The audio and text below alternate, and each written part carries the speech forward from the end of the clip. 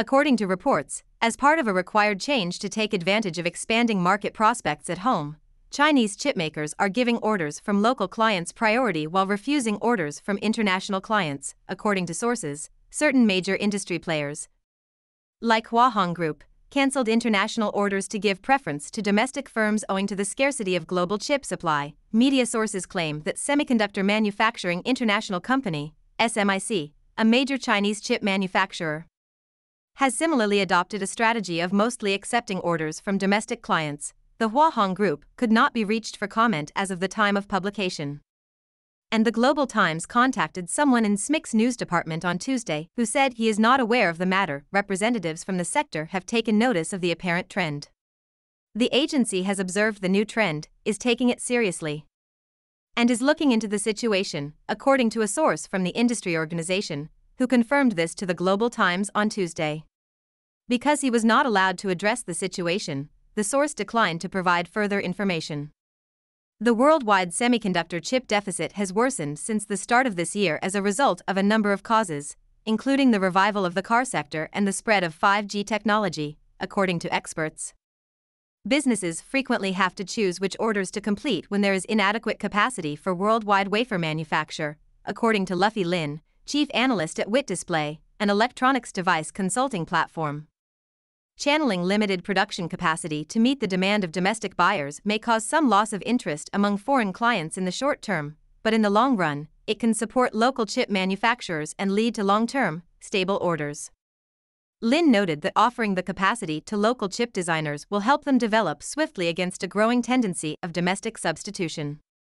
If domestic chip makers supply capacity to foreign clients, they may not necessarily acquire appropriate orders when there are no shortages in the future. Localization will become the long-term development trend of the semiconductor industry, both in China and abroad, due to the strengthening of external restrictions, particularly those from the US, a volatile international economic and trade situation, and global pandemic disruptions. According to insiders in the sector, new orders cannot be met for at least 7 to 8 weeks.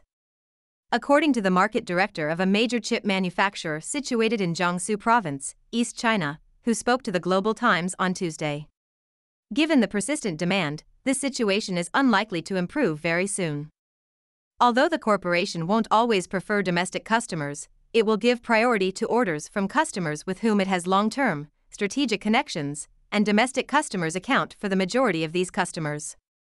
We will concentrate more on creating domestic partnerships for dependable, sustainable growth, said Wang, noting that there are more chances and a need for using indigenous wafer replacements. According to Wang, local enterprises currently make up 60 to 70% of the clientele.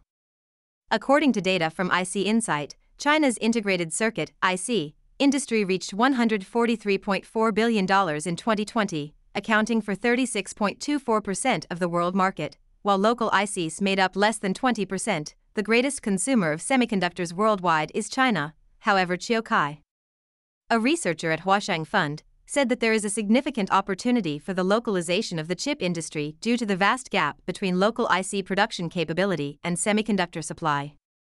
A new warning has been issued for chip businesses to improve their capacity for risk prevention and management while pursuing excessive development by Tsinghua Unigroup, a prominent provider of digital infrastructure and services as well as a chip manufacturer.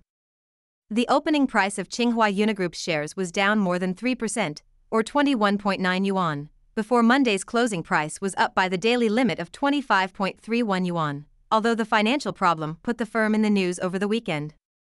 The corporation said in a recent statement that the event hasn't adversely harmed the company's day-to-day production or operation and that everything is now going according to plan, according to Liang Jinpeng, an industry observer. The company's blind expansion is anticipated to have this result since it is not strong in the semiconductor sector from research and development to design and manufacturing. Liang also pointed out that the high cost and potential for great profitability make it difficult to purchase production lines in the semiconductor industry. As a result, Liang remarked, Unigroup cannot be trusted to purchase, and such expansion through acquisition needs to be cautious in the sector. As a result of Tsinghua Unigroup's apparent insolvency and inability to repay debts, the chip manufacturer got notification from the Beijing No. 1 Intermediate People's Court on Friday that its creditor Huasheng Bank had filed for bankruptcy reorganization of the business. Guoxin Micro, a subsidiary of Hua Hong Group that is also active in the semiconductor industry, released a statement on Friday evening stating that a group reorganization will affect the composition of its investment structure. As of the time of publication, Hua Hong Group could not be reached for comment, however. Guoxin Micro stated on its interactive platform on Monday afternoon that there has been no direct impact on the company's regular production and operations as a result of the creditor's application for restructuring of Hua Hong Group. But because the group firm hasn't yet released its 2020 annual report or audit report, many are left wondering just how bad the organization's debt issues actually are. Hua Hong Group's 2019 annual report shows that as of the end of the year, it had liabilities totaling 218.74 billion yuan and assets totaling 297.76 billion yuan, $43.22 billion. China Securities Journal said, without going into specifics, that Hua Hong Group is facing a lot of domestic and foreign bond defaults in light of its own statement on June 30. According to sources in the industry, Hua Hong Group has a lengthy history of debt issues related to its excessively quick development. Hua Hong Group, which was established in 1988, is the parent company of multiple listed businesses. Through acquisitions like Spreadtrum and H3C in recent years, the business has further strengthened its capabilities in semiconductor design and development as well as digital infrastructure. The largest publicized international acquisition for the company at the time was Linxens Group, a French chipmaker, which Hua Hong Group also purchased in April 2019 for €2.2 billion, $2.61 billion.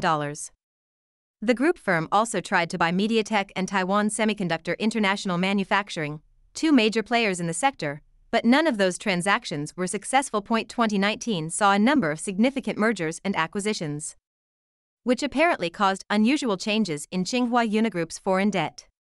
According to media sources, the firm quickly produced an emergency statement claiming that there had been no default event either domestically or internationally and that it had adequate cash and stable fund liquidity in the semiconductor sector, where long-term capital investments are required.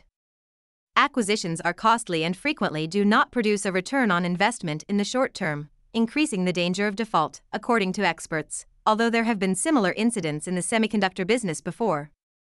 Analysts claimed that what occurred to Hua Hong Group is not an uncommon occurrence.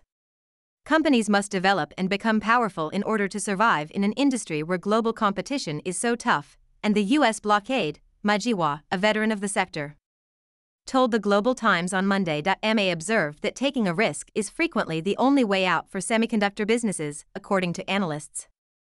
Hua Hong Group's debt issue won't have a significant negative impact on either the business or the industry since the semiconductor sector is still a desirable location for social capital and because the company has room to develop. Ma would still counsel businesses to conduct a thorough risk analysis before making acquisitions or expanding their operations. Domestic semiconductor businesses that specialize in artificial intelligence, AI, are among the first to experience significant gains as investment floods into the cash-burning chip sector amid China's all-out attempts to become independent and fight the U.S. threat. Many of them have quickly created and released goods that can compete with HiSilicon, a semiconductor subsidiary authorized by Huawei. New chip releases would be the main event of the WAIC 2021 conference, which was scheduled to start on Thursday in Shanghai.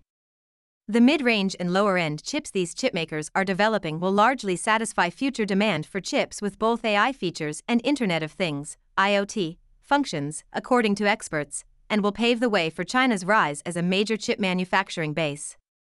Even though they may still be at least a decade behind the most advanced technology, Xin Bo, Chief Technology Officer of Artisan Microelectronics, told the Global Times on Wednesday that the chip the company is delivering this time can effectively compete with high-end goods from HiSilicon, the AR9341, a new generation of AI camera chips from the Shanghai-based chipmaker, was unveiled on Wednesday.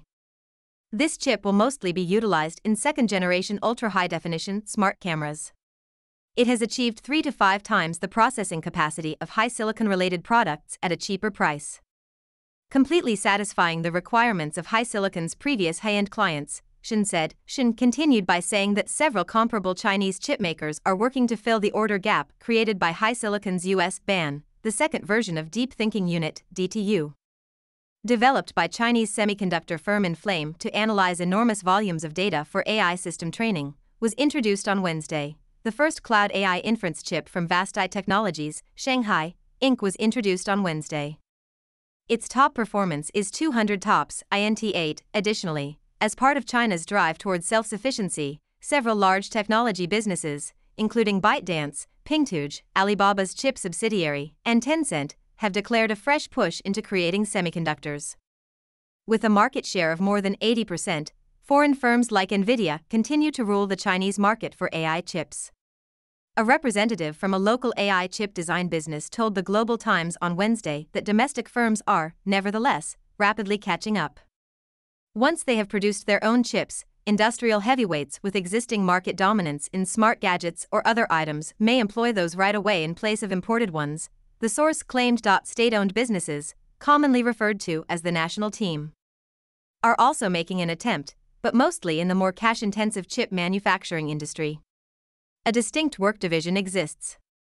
The central government primarily focuses on the localization of essential machinery and materials in the manufacturing process, such as the construction of its own wafer factories, while private companies place more emphasis on design. An expert in the tech sector who is based in Beijing, Ma Jihua, told the Global Times on Wednesday, in the field of chip fabrication, Ma said, breakthroughs can only be achieved through effort, regardless of cost. According to Ma, China will be able to independently make 7-nanometer chips in around 2 to 3 years, at which point it may overtake all other chip producers in the low to mid-priced semiconductor market. According to media sources, the largest chip manufacturer in China, Semiconductor Manufacturing International Corp., SMIC, said on Wednesday that it will increase its current manufacturing capacity of 45,000 8-inch and 10,000 12-inch wafers to accommodate additional client demand. The production of crucial 28-nanometers chips has allegedly been increased by SMIC since last year, which will be very important in the process of building a more comprehensive domestic semiconductor industry chain in China and reduce the need to rely on foreign foundries, according to official figures. China pulled all the stops in May to make chips despite a serious worldwide semiconductor shortage, increasing its output by 37.6% from a year earlier to 29.9 billion units, a record for a single month. Thank you for watching today's video. We will be much appreciating if you subscribe our channel and give us a thumb.